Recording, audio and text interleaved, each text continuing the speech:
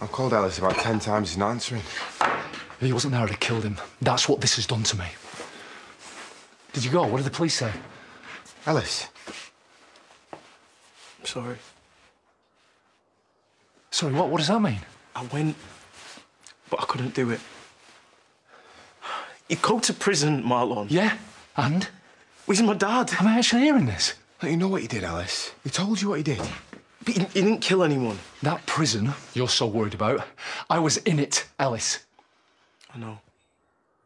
But he comes first. And he gets away with it like he always gets away with it. It can't be me. I can't do it to him. I want you out of my house. What? You pick your side. So pack your things and get out. Now.